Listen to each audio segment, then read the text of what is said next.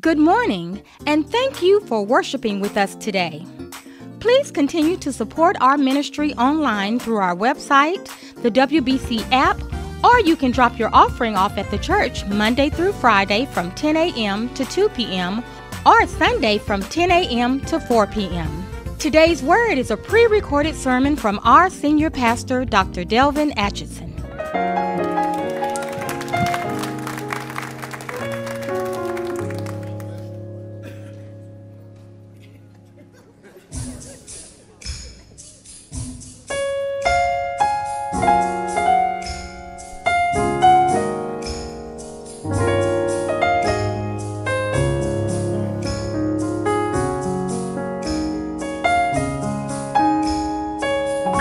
I shall not fear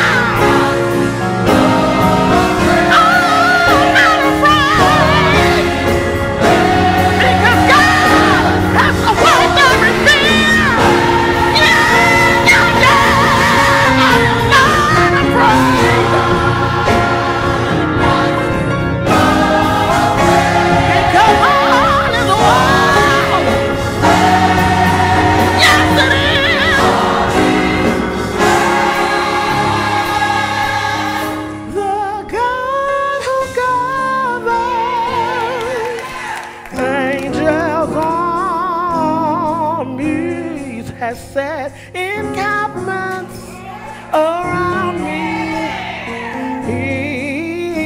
It is well.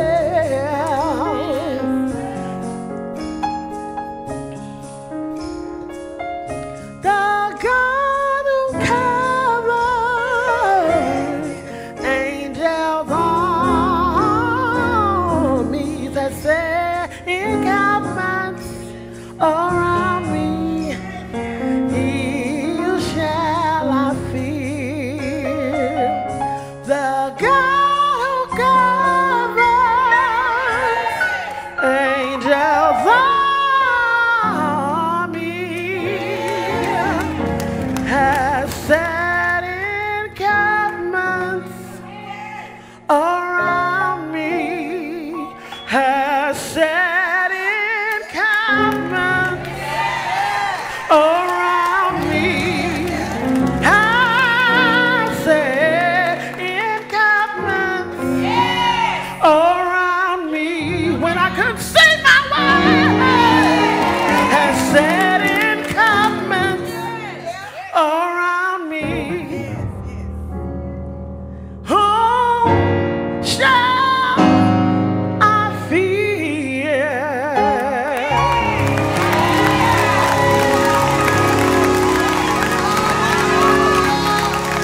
Hallelujah. Hallelujah. Hallelujah. Hey, hallelujah. Hallelujah. Hallelujah. I'm not afraid. All is well. All is well.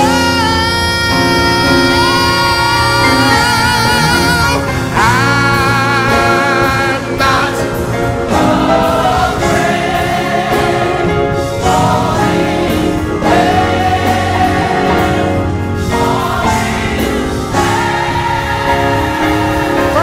say it again. I'm not afraid. All is well. One more time. I'm not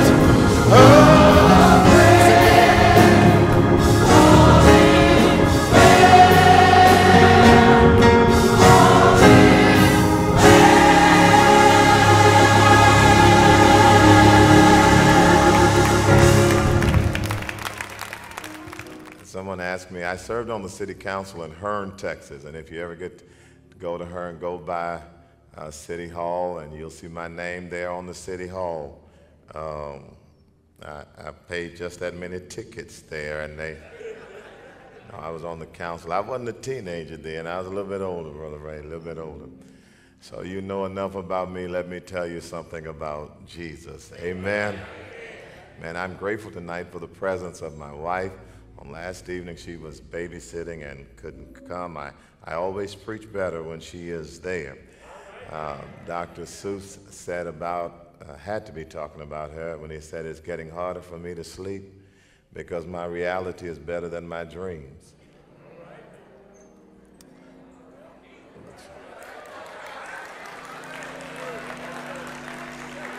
Don't hate the player, y'all. Your boy trying to show y'all how to keep the house happy. Amen. And it is a joy. Let me say this, and I'll be about my task at hand. Whatever else we do as believers, it is the point of worship. You know, we keep trying to come up with ways to grow churches and develop people and how to get people involved. Ain't no other way to get involved in church, but you got to fall in love with Jesus. And worship is reflective of that. So Dr. Bradley, I thank you, and for Brittany, thank you so much for what an incredible gift. I'm going to have a little talk with Patrick. This is the second night in a row he's brought a singer out here who can outpreach me. Amen. Now, this is the little pastoral pick, and then I'm going to go on and preach as a guest evangelist. As an interim pastor, it's so good to see some of you on Wednesday. I didn't even know you knew where the church was on Wednesday. That's an interim pastor pick. Now for the task at hand. A few scattered remarks and I will bid you good evening. I think one of the biggest problems with those of us who are Christians is that we really don't understand biblical math. That we really don't know how to count. You know, it's interesting that the Bible has its own accounting system because the Bible says that there are certain things that we will count as liabilities that really ought to be assets. You look like you don't believe me. That's what James was talking about in James 1 when he says, count it all joy when you fall into diverse temptations. James is trying to get us to see something, and I'll read the scripture in a minute, but James is trying to get us to see that whatever you face in life, that your outlook has an effect on your outcome. And that if you don't start out with the right outlook, you will end up with the wrong outcome.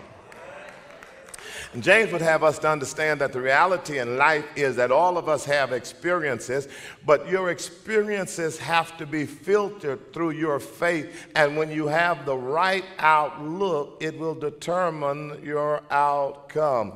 All James is trying to get us to see, and I'm going to read that scripture in a minute, is that today, somewhere in the world, two different people stood in front of men with knives or women with knives. One was being robbed, they were being assaulted, and the end was detrimental. But somebody stood before a surgeon with a scalpel, and the end, even though the cut was painful, the end meant that they were able to be healed. So that James would suggest to us that if you're going to face trials in life, you've got to understand that God is not the scoundrel trying to rob you, he's the surgeon trying to heal you. And so for a few minutes tonight, I want to help us with our arithmetic. I want to try to teach you how to count. Look at what James says in James, the first chapter. James, the first chapter, verses 1 through 5.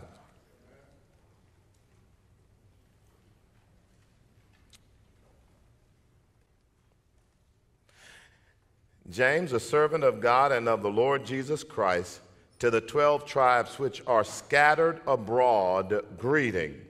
My brethren, count it all joy when you fall into diverse temptation, knowing this, that the trying of your faith worketh patience. But let patience have her perfect work, that ye may be perfect and entire, wanting nothing. If any of you lack wisdom, let him ask of God, that giveth to all men liberally, and upbraideth not, and it shall be given him. The grass withers and the flowers thereof fadeth away, but the word of our God shall stand forever. I want to talk about learning how to count. Learning how to count. James is the younger brother of our Lord Jesus Christ. It is interesting that when James introduces himself, he does not refer to his relationship to Jesus. He merely calls himself a servant of God and of Jesus Christ. Could it be that James would have us understand that what's significant in his life is not his physical relationship to Jesus, but his spiritual relationship to Jesus? James, a servant of Jesus Christ, he writes this letter to the Jews, and he uses this term, who are dispersed, scattered, the diaspora, those who are outside Palestine, those who have encountered struggles and now have spread abroad. He says to them, greeting.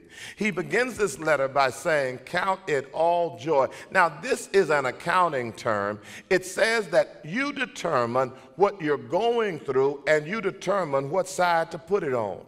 That whether you're going to put it on the positive side or a negative side. Now, James would have us to understand something about all of our struggles. He says about three things in this text. I'd like to share them with you, and then I'll take my seat. Would you like to hear them? Yes, sir. I'm glad that you would. The first thing that James does for us in the text, he says, now, it's important that you understand that our struggles will take a particular routine, that they have about them a particular routine. It's right in the text. He says, count it all joy when you fall into diverse temptation. He says, now the first thing you got to know about your struggles, about your tests, about your trials, is that they are certain. He does not say if you fall. He does not say it may happen. He understands that if you're human, you're going to have some trials. You're going to have some tests. You're going to have some difficulty. And if you know it's going to happen, you ought not trip every time it happens. It ought not catch you by surprise. You ought not run around like this is the first time anybody in the history of anybodydom has ever had a struggle. You are not the first, and to be honest, it's not the first time you've had one. He says, as sure as you are alive, it is certain. It's not just because you are a Christian. It is because you are human. All humans have to deal with trials. But then he just doesn't say they're certain. He says they are sudden. Watch the text. He says, when you fall, because a fall is something that happens quickly. Nobody with good sense goes outside and says, let me fall. And if they got good sense, not people with integrity. There are some folk who fall on purpose, but that's a whole nother sermon. That's a whole nother sermon. That's a whole nother sermon. And so what he says is that, notice what he says about them. He says they are certain, but they are sudden. He says that even if you don't plan for them. I remember growing up as a boy, the teacher would come into the room, and the teacher would say to us, clear your desk, take out a piece of paper, number from 1 to 10, get ready for a pop test. He says that life has a way, just when you think you got everything all together, just when you think you got everything where it ought to be, just when you think you got being a Christian down. Child, I could be a Christian with my eyes closed. I got this thing together. Just when you paid all your stuff and you look like you're going to just have a little bit of money left, just when you can put your hands on all your family, he says that they have a way of happening suddenly. He says not by in the morning, but by the time tonight is over with, the family that you knew you had can be fractured. Your finances can be flattened. Your flesh can grow feeble, and your friends will be few. He says that life has a way. Just when you got everything planned, life will come into your room and say, clear your desk, take out a piece of paper, number from 1 to 10. I got a pop test for you. Says that they are certain. He says they are sudden, but then he says they are sorted. This word divers is the word we get diverse from. We get diversity from. He says you could handle tests if they only came from one direction. But he says, time you get yourself ready over here, a test will tap you on this shoulder and said, I wish I had somebody. I mean, you done spend all your time praying over your children, and your children are fine. They are good. But you go to the doctor, and the doctor says, I see a spot on an x-ray. I mean, you've been praying over your health. You've been eating right. You've been doing fine. And you get a call over in the middle of the night and says, there's been an accident. We need you. I don't need everybody, but I wish I had somebody here to testify that life has a way of hitting us with tests from all different directions. But I need to tell you something about these trials. And if you know the routine they're going to take, you may not be able to be ready for all of them, but you ought to at least know that they're coming, and there are certain steps you ought to take. Remember talking to a father who was getting ready to bury his 28-year-old son. His name was Stephanie Chops, and I said to him, I called him Bo. I said, Bo, are you ready for tomorrow? He said, I ain't ready, but I am prepared. If you know that tests are coming your way, you ought to spend your life getting prepared, because they are coming. The old preacher used to tell me, old man J.T. Harris, he would say, boy, how you doing? I say, I'm doing fine, Pop. He said, boy, you look like you ain't hit a bump in the road, but keep your shocks ready, because they're coming. That's what I've come to suggest to somebody here. If you know they're coming, and I need to tell you the interesting thing about my teachers when they gave us pop tests, they would never cover on the quiz what they hadn't covered in class. I'm going to wait because somebody should have just, you just should, I should have got an right through there. Right through there should have been an Because I need to tell you that the one thing that God does is in times of comfort, in times of ease, God is preparing us. He's saying, get ready. That the time to prepare for war is in the time of peace. The time to prepare for the storm is in the time of the calm. And I need to tell you, you ought to be putting up some prayers in layaway right about now. You ought to be tucking away some praise so that when the storm comes, it won't catch you off guard. He says they have a particular routine, but he says the reason we don't trip is because they have a promising result. It's in the text. You can follow with me. He says this is what you got to know. He says you need to know going in that your test is never just because God ain't got nothing to do.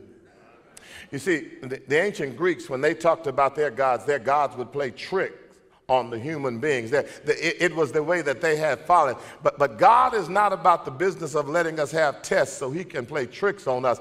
God just doesn't let us have tricks. And if you're like me, I used to think that the only time God would test me is when I would mess up. I don't need everybody, but I just need some of God's folk who's messed up. Who when you messed up, you start getting ready for God to get you. You start walking slow. Come on, talk to me. You messed up, you were looking for God to get you. But let me just drop this in. I don't need everybody, but let me tell you what God will do. I need somebody here to testify that God has messed you up more with mercy than he did with judgment. You messed up and you were waiting on God to get you, but instead of beating you, God blessed you and it made you. So God says, I'm not just going to get you. He says, sometimes when you're waiting to get you beaten, I'll send a blessing and it'll scare you in the line. I got any folk in here who've been scared in the line by God's goodness. Sometimes God is just so good, I start acting better. Well, that's just me. Listen to what he says here. He says that here's the promising result. God says, when I take you through tests, I'm not playing tricks with you. I'm not always punishing you. God says, I am developing something in you. God says, here's what I want to do. I am developing patience in you so that it can have a perfect work, because what I'm doing is I'm perfecting you. The difference between a lump of coal and a diamond is that a diamond is coal that's been under pressure for a long amount of time. And God says what I'm doing in you is I'm letting patience have a work in you, because I am developing you. And you can't rush the work that I'm doing. I am literally making you priceless. What I'm doing in you is I'm developing you so that you can have patience. You can have, this word endurance literally means, the term literally in the Greek means heroic endurance. God says what I'm doing for you now is I'm teaching you how to be an example to somebody else. God says, you think I'm mad at you? No, I'm trusting you to suffer for me because I'm working something out in you. I'm not mad at you. I pick you because there's some folk I could trust with the stage, but I can't trust them to suffer. If I gave them the stage, they'd sing all over here. But if I let them suffer, they deny me. So I'm trusting you to suffer. And here's what I'm doing with you. God said for you to quit on me because you're going through is like you looking at a box of cake mix and said, I don't like the way it tastes. You ought not like, I'm not finished with it yet. God says, I've got to mix some stuff up. I've got to put you in the fire. And whenever anybody wants to write you off because of how you look now, you got to tell them, I'm under construction. God is working on me. Now, you can't look at, do folks still make cake from boxes? I don't want to know about this. My wife bakes at Tom Thumb. But no. Just tell her I didn't marry her for a cake. Amen. So this is what James says. James says that patience. James says, here is the thing. He's writing to some people. This word diaspora, in the first century, this letter takes place about AD 64. In the first century, there were two great persecutions. There was the Domitian persecution and the Neronian persecution. He said that the Christians went through some things like, y'all, if we had to go through some of the stuff they went through, we would have quit a long time ago. They were forced to say that Caesar was Lord, and if they said Jesus was Lord, they would be taken out. Some were killed on the spot. Some were dipped in oil and burned as lights. Some would be wrapped in animal skins and forced to fight tigers and lions. Some would be tied by their limbs to horses, and they would hit the horse and pull them apart. Some would be buried up to their neck, and they were used almost like polo, like they playing polo right about. And when he writes to them, he says, I know you're ready to quit. I know some of you thought Jesus would be back before you finished. He says, but here's what I want you to do. Let God finish working in you, because what God will do is, he says, God has already worked for us. So what God will do is, after God has worked for you, he'll start to work in you. And when God works in you, he'll start to work through you. And he says you can't get to the end until you go through this. There's no way to bypass it. And I stopped by to tell somebody tonight, you thought God was mad at you. God said, no, I'm developing you. God is no more mad at you than a coach is who teaches his players the plays, because what God says is, I know it's rough. I'm going to stretch your muscles and they're going to be sore. But God says when I get through with you, he says you're going to be fully mature. God says I'm teaching you right now how to lift the weight of suffering. I'm lifting the weight of struggle. I'm lifting the weight of sickness. But you get ready, because your boy is about to blow up. When God takes me through what he's taking me through, I'm going to be cut for the kingdom. And don't you quit on me. I'm developing you.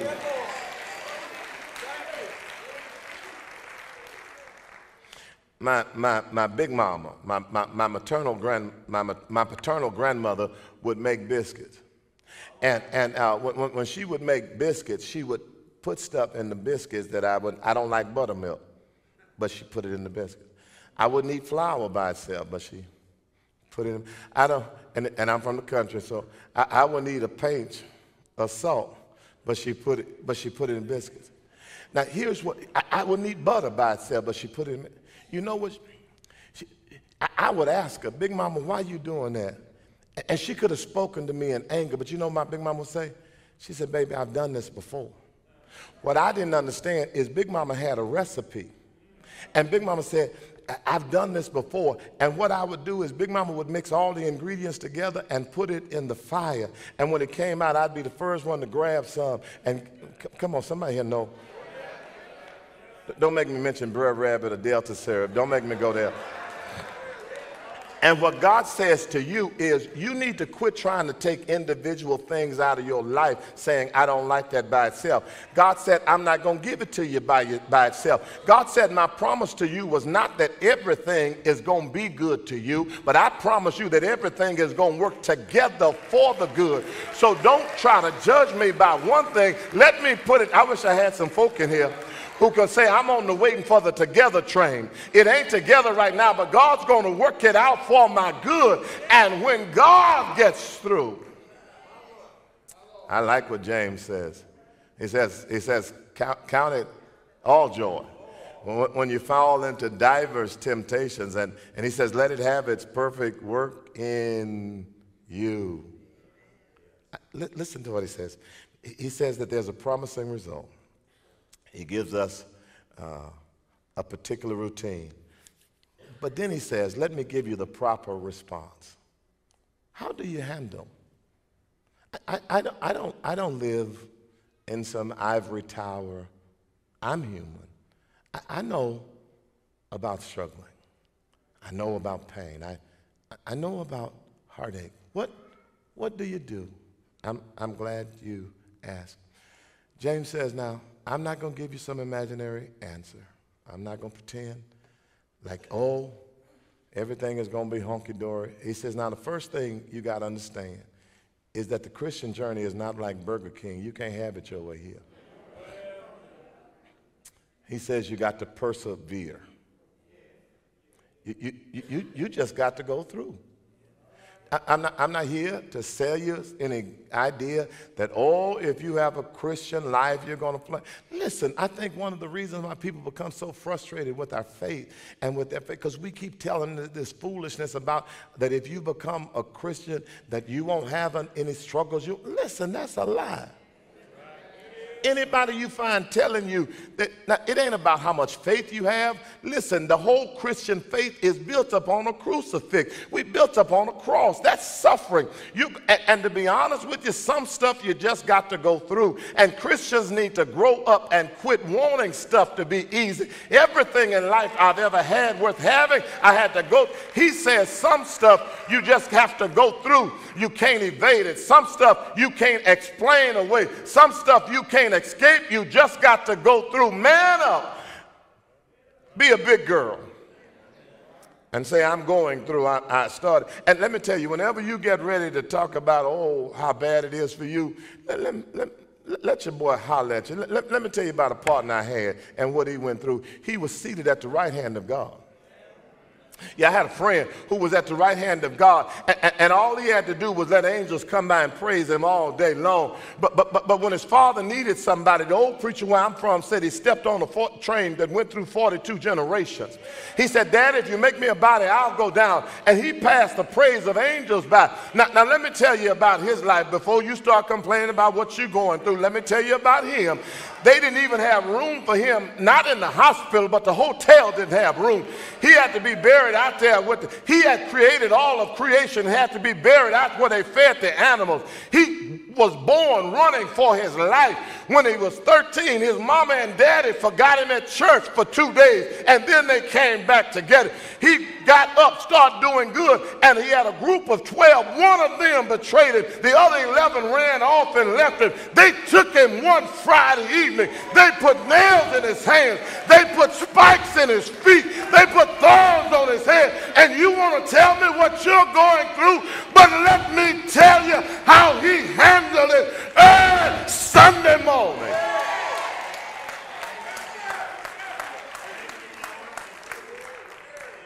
Now, so you got to persevere, but that ain't all you can do. Let me tell you what else you can do. I like what he does here.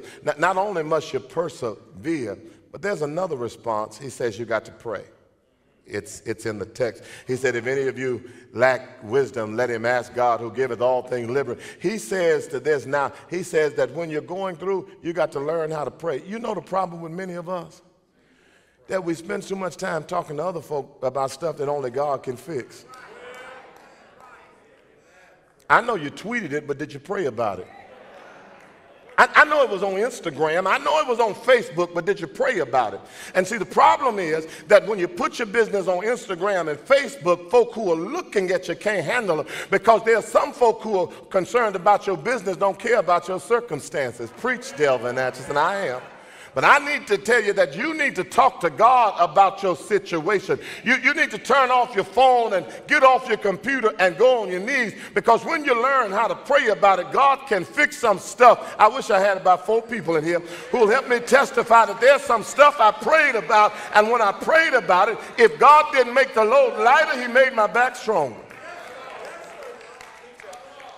A senior pastor I used to know used to say that whenever his father had a team of mules, and whenever the team of mules got in a situation where it was when something would get bogged down, if they couldn't handle it, he'd tell him, go get my brother's oxen. And he'd go get his brother's team of oxen. And he said the difference was that when the load got heavy, the mule's knees would buckle. But when the load got heavy on the oxen, they would bend their knees and dig in. Now, you got to decide whether your knees are going to buckle or bend. I wish I had some. I just slipped that right in there. You got to decide that when things get difficult for you, if you're going to fall apart or if you're going to go on your knees. And I know God already knows, but he needs you to tell him about it. And let me tell you why he needs you to tell him about it. He needs you to tell him about it so you will acknowledge that he's the only one who can do something about it. I wish I had somebody here. And I need to tell you that the good thing about telling God about it, I just found my niche right there. I got happy thinking about it. The good thing about telling God about it is you don't have to have a special code. When you want to tell God about it, you don't have to have any kind of special equipment. I heard my big mama say, I got a phone in my bosom. And she said, Jesus is on the main line. I don't need everybody, but I wish I had somebody who knows you can tell him what you want. Good thing about prayer is you don't have to wait for certain hours. Good thing about prayer is you don't have to wait for the store to open. You can call him in the morning. You can call him at noonday. You can call him in the evening. You can call him at midnight. You can talk to him. I wish I had somebody who could testify that you don't have to have a special language. You can just tell him what's on your heart. Jesus is on the main line. But then James says, not only should you pray, but James says we ought to praise. Because James would tell us that when we're going through, you got to persevere. He says you need to learn how to pray. But then James says you ought to learn how to praise. And I need to tell you that if the only time you can worship God is when things are going well, you don't have a real praise. I wish I had some folk in here who would testify that I know what it's like to praise him when things are going bad. Because when you learn how to praise him when things are going bad, it's amazing how God can transform your situation. Is there anybody in here who testified that God can turn a waiting room into a sanctuary? I dare you just to praise God for what you're going through. I dare you to learn how to count. I'm on my way to my seat, but I need to tell you a story about D.E. King. He said in 1978, he went back to his alma mater, Lamont College. And he said that the president there, President Franklin, was calling out names as he was the guest speaker. He said, and when he got to a particular name, there was a lady who just started hollering way over in the back, nobody but Jesus. He said when the president sit down, he asked her about that lady, and the president said that that was a lady who was raising her granddaughter. She didn't have enough money, and almost every week she would call to see if a baby could stay in school. And he said somehow God had fixed it so that every semester there was just enough money to keep her in school. So that when she graduated, her grandmother said nobody but Jesus. King said he told the president, I wish you would have told me before she graduated, because I would have got up with her and said nobody but Jesus. I wish I had a nobody but Jesus testimony in here, that there's some stuff you went through, you can give your doctor credit. Some stuff you went through, you can thank your banker. But some stuff you've been through, nobody but Jesus. Nobody but Jesus. Who can love me like he can? Who can heal me like he can? Who can hold me like he can? Who walks with me?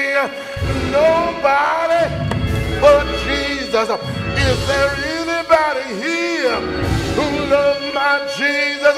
Is there anybody here who loves my Lord? Ain't he all right? Ain't he all right? Ain't he all right?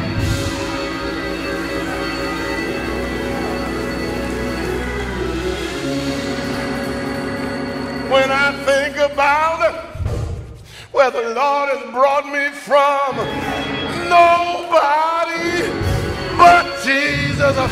When I think about the little money I got in my pocket, nobody but Jesus.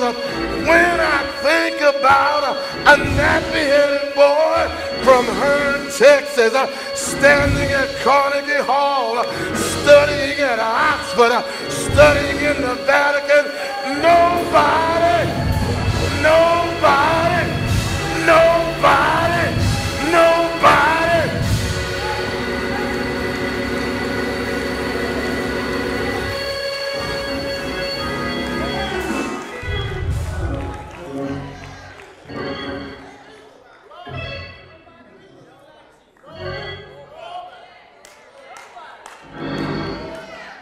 I got to preach 2 more times this week. So I was trying to save this, but I'm going to go and get it out. I know he's all right. I know he's all right. If the Lord's been good to you, you ought to help me close this sermon. If he's been good to you, why don't you help me close this sermon? If you know he's all right, why don't you help me close this sermon? Can you help me say, I know?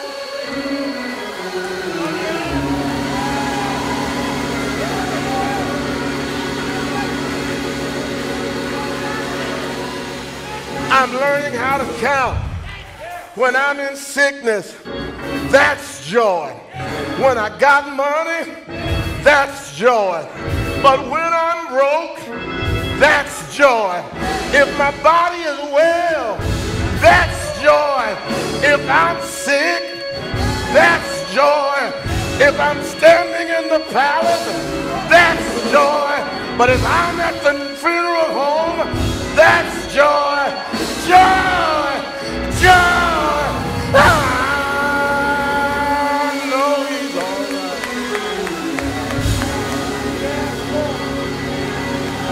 I know he's all right.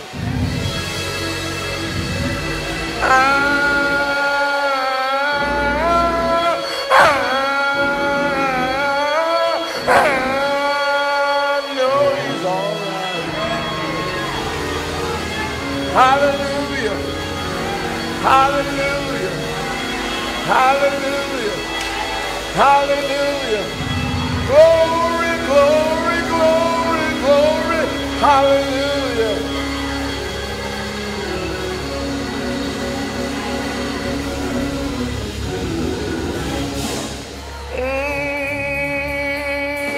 I know he's all right.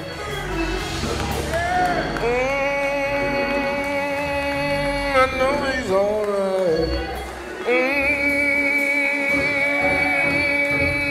I know he's all right.